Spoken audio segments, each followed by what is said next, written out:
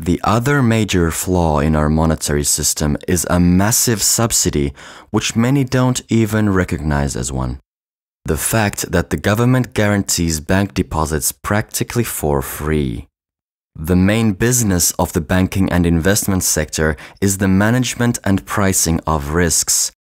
It shouldn't be difficult to see how severely a free insurance distorts such a sector. Leverage means how much credit finance a company uses compared to shareholder equity.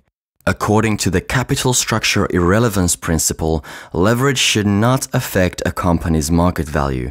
But with banks, liquid deposit accounts form a major portion of their credit liabilities, and as these are publicly insured, a bank's costs of credit don't rise with leverage as they would for other companies.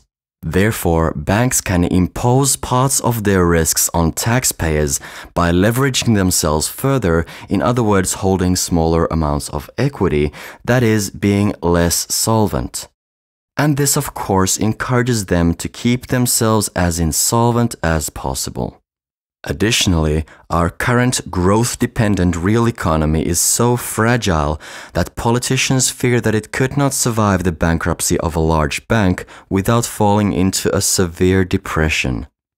This makes large banks too big to fail and constantly close to failing, as the government bailout expectations make it yet more profitable for banks to maintain low buffers of shareholder equity. The free insurance also encourages excessive, destabilizing balances of liquid credit in the economy, and the hoarding of credit in general sustains bigger and bigger amounts of debt.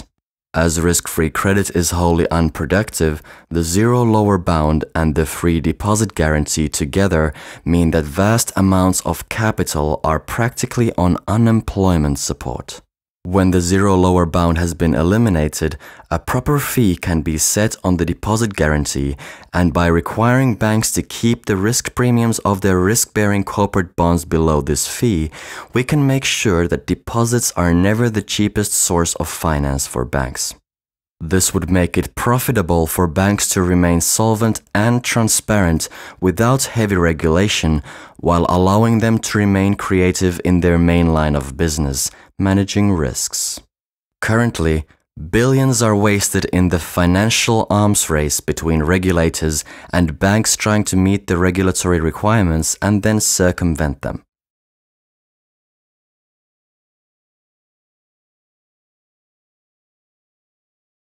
Solvency, liquidity, and balance sheets, as well as the deposit guarantee issue, are explained in more detail in another video and in the book Fixing the Root Bug.